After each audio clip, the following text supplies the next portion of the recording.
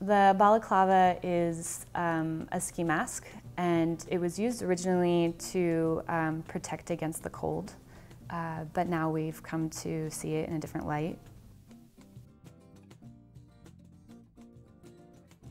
The work I exhibited was very specific to this new body of work that I've been now working on for about a year and a couple months. I showed work that was based on a photo shoot that I had done with my friends in Portland. I brought ski masks with me just to see kind of what would happen, and all of us got together and I asked my friends to put it on, and we did a photo shoot, and I took pictures of them walking on the beach and hanging out in the beach house and riding tricycles and holding hands and sitting on couches and lounging about. And it's all based around masks.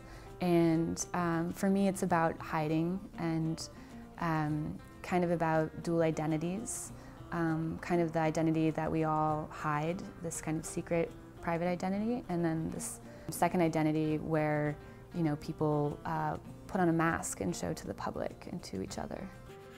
Well, my technique is colored pencil on paper, so it's very much about this layering, this kind of obsessive layering of color over and over and over again, which is very similar to that of a painter. And I still very much consider myself a painter, even though I draw. And I think that the line is blurred a bit, and I like to kind of play with that.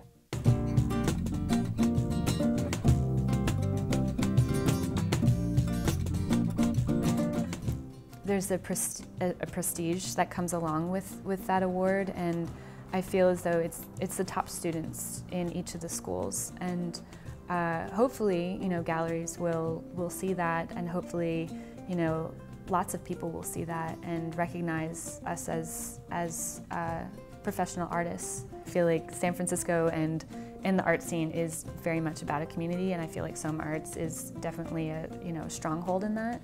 I've connected a lot with CCA students, Berkeley students, Stanford students, and I'm still friends with them. I see them out at shows. It's funny how you go to school for like a year and a half and for 2 years of grad school, and you're in classes with all these people, and it's not until kind of the very end that you start to really make solid relationships. And I'm kind of looking forward to all of those people growing up with me, and hopefully they'll stick around and we can kind of make a community ourselves as well.